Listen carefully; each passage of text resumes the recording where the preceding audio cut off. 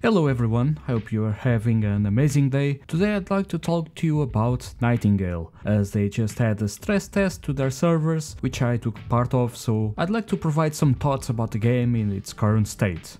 For those that might not know, Nightingale is an open world PvE survival crafting game that can be played solo or in cooperation with other players. You can build structures, craft items and fight enemies as you explore a variety of realms. The game has been announced in 2021 and it's now nearing its final cycle of development, so they are starting to open the game up to testers such as yours truly to squash bugs, adapt server loads and more.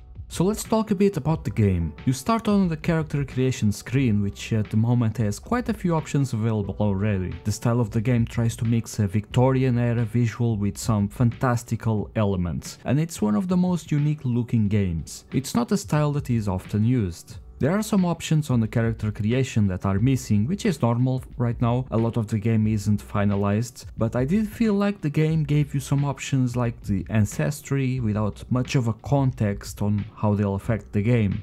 Especially the lineage and inheritance options, which seems to be just visual in nature without any explanation on how they mechanically impact the game. I do want to preface that they did explain this was a test to the servers and not necessarily as a beta to introduce how the game works, so keep that in mind. After we are done with the character, we can select the difficulty, which is twofold. You can select the amount of gear you start with, and you can select how dangerous the realm you start in is. So it gives you a lot of leeway on how you want to start out. Since this was my first time, I decided on a medium realm power, which came back to bite me in the ass. Since I had only a couple of hours to do the test, I couldn't really get strong enough to beat the first realm.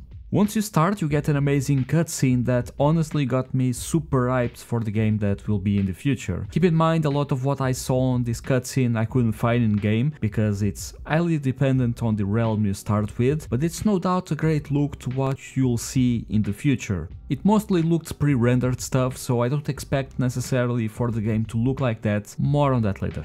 As you start the game, you see there is a card system that explains the realm, or biome if you will, that you are currently in. I think this will play an even more important role when you start to travel to multiple realms and want to see how your progress tracks. You are introduced to Puck, that is kind of your guide to the early stages of the game, providing quests so that you can learn the mechanics and so on. This is when I first realized the game right now is still very raw. A lot of the UI feels very outdated and confusing to look at. Many of the actions that occur on the game, such as resource collection or building, will only be shown on the log on the corner of your screen, which constantly distracts you from the main action at the center of the screen to check the particulars of what resource you are getting, for example. They set up the stress test so that you'd start with a lot of resources and provide you with a way to start building your first estate right away. I took a while to understand there is a keybind that shows me all the commands on the game, so I got a late start on that.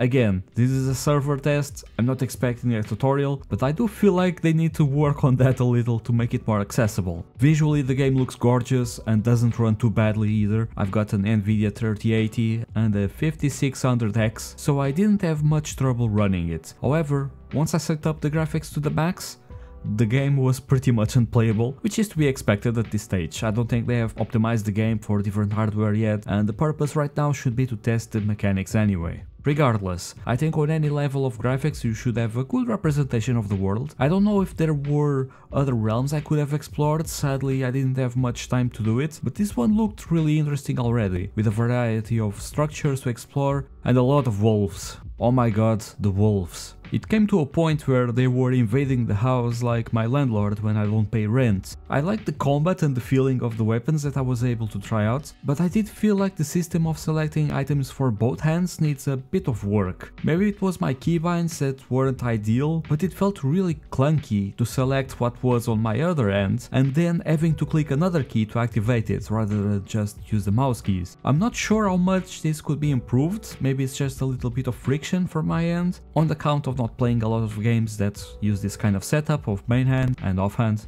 for handling the items. Going back to the earlier stages of when I was building the house, I think it's a fine system. I don't think it's detailed enough to the point people will see crazy constructions like Valheim or similar, but I feel it gives you some strong basics that more talented people will definitely take advantage of.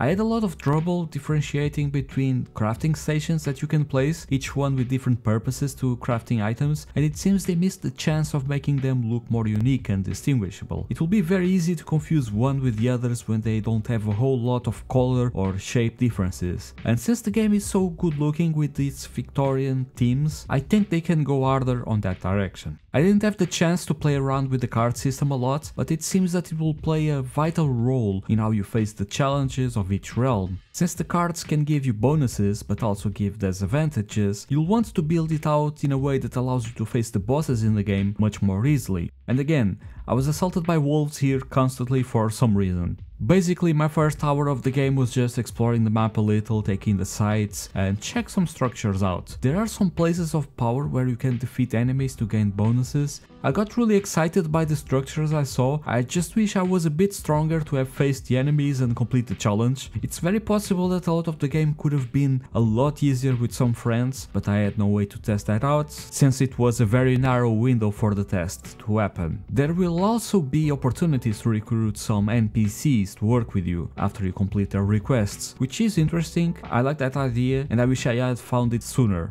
As I closed in on the 2-hour mark, I had to end my test after failing to explore one of the structures that was filled with enemies. It was easy at first and then got progressively harder the further down I went. Luckily there is a fast travel to your home base, so you won't have to waste a lot of time trekking back if you don't want to. So right now I feel the game is at a solid place. It needs a lot of polish on its UI and combat mechanics though. It's one of the main game loops, so they need to nail this down to make it fun to play. I had a lot of fun already, but I can see how some players would probably quit the game after some time due to more frustrating aspects of the UI or unclear progression through the game. Honestly, I feel like I would have needed some solid 8 to 10 hours to really provide an in-depth retelling of my experience, but I can see the bones of a good game here. And I wanted to just give you my initial thoughts on my experience, as I'll likely give it another try in the future. The game releases in early access this month, so it won't be long until we see more of the game. It has a long road ahead to be polished up for release, but it's definitely really exciting to see and I can't wait to show you guys more. Thank you all so much for watching the video. If you liked it, make sure to leave a comment and subscribe. As always, have a lovely day and bye bye.